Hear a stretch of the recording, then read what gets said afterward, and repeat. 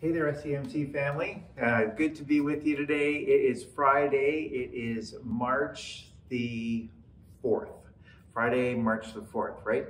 And so a whole new month, a whole new week. It's the beginning of Lent, and I hope that you are enjoying the sunshine today and looking forward to a good weekend ahead. Just wanted, as we start a new month, just want to bring you up to date on a couple of things. One, thank you so much for those of you who are active members and took the time to vote for our annual meeting process, and the results of that are down below in your e-bulletin. But very thankful for God's provision for us through 2021 and the way forward through 2022, and looking forward to serving with our new team, our leadership team. The governing board has been affirmed by you, the membership. And so thank you again for your support in prayer and in participation, and your faithfulness in tithes and offerings, giving towards the work that God is doing here in our community. And that's one of the reasons why I'm standing here in this entrance, the south entrance by the gym. It's an entrance that maybe a lot of you haven't seen in some time, but let me just tell you that as restrictions have been alleviated or changed or opened up a little bit, we've had it's been a great opportunity for us to begin to see the building in use again. And one of the partnerships that we're really excited about is with a group called Rocca Elite Basketball Academy.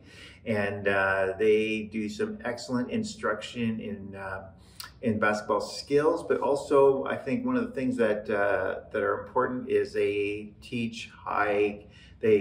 emphasize high character quality in the athletes that they're training.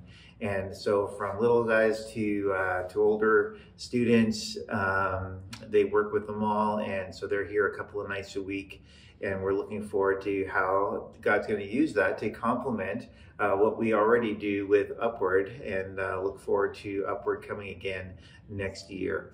And so that's just another means by which we are continuing to build bridges into our community, and really appreciated getting to know the founders and coaches of Rocca. So check them out, and perhaps you know some people who might be interested in that, and they offer different segments over the course of the year. So they'll be here throughout most of the year, which is really cool. And then the other big thing I wanted to mention to you is our emphasis this month, the month of March, will be with the Sexual Assault Survivors Center. And some of you may know some sobering news, perhaps, that the increase of domestic violence, there's been a significant increase in domestic violence throughout the pandemic. And now certainly as opportunity is given to meet with clients in person rather than over Zoom, more is being disclosed, and so the needs are tremendously high over the course of this time. And so what we'd like to do is anything that is given to our Benevolence Fund through the month of March will be forwarded to the Sexual Assault Survivors Center. And they will primarily use those to buy grocery cards and gas cards. So you could also donate those to us if you want. But the other thing, if maybe that's not something that you can do very practically, even if you're at the dollar store or something, to buy a couple of journals, because those are useful for their clients as well. And there might be some other things that we'll add to the list as the month goes on. But just so you know, we need to help one another as things emerge and stories begin to be told, to be able to listen in and provide help where needed. And as for us, as in terms of how things change on Sundays as you come into our sanctuary, not too much is going to change right now. So we still need to wear masks in the building, and we still need to wear masks while singing. That's the recommendation.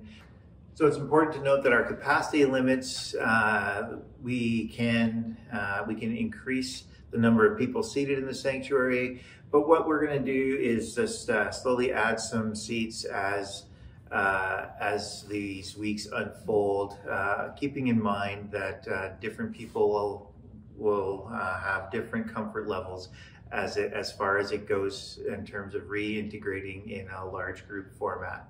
And so we want to be sensitive to one another in that, and we recognize that even after mask mandates end, there'll be some people who would prefer to keep their masks on, and so we want to be also sensitive towards that, and to respect their desire to do so. But so important that we honor one another as a reflection of our love for the Lord. And so thank you again for the way in which you as an SEMC family and extended family have done that one to another as a commitment and a demonstration of God's love. And that's not to be taken for granted, because we know that's not the case in many places. And so that's one thing we do treasure for sure. Well, there's a lot of other things that are happening. We're looking forward to junior high tonight, and senior high will be back on Sunday, and a lot of things in between coming up. So make sure you check that out in our e-bulletin, and let's continue to pray for our world. There's so much need, so much devastation, hard to wrap our heads around it. And so let's be patient with one another as well, and let's take time to listen and help one another through all of this.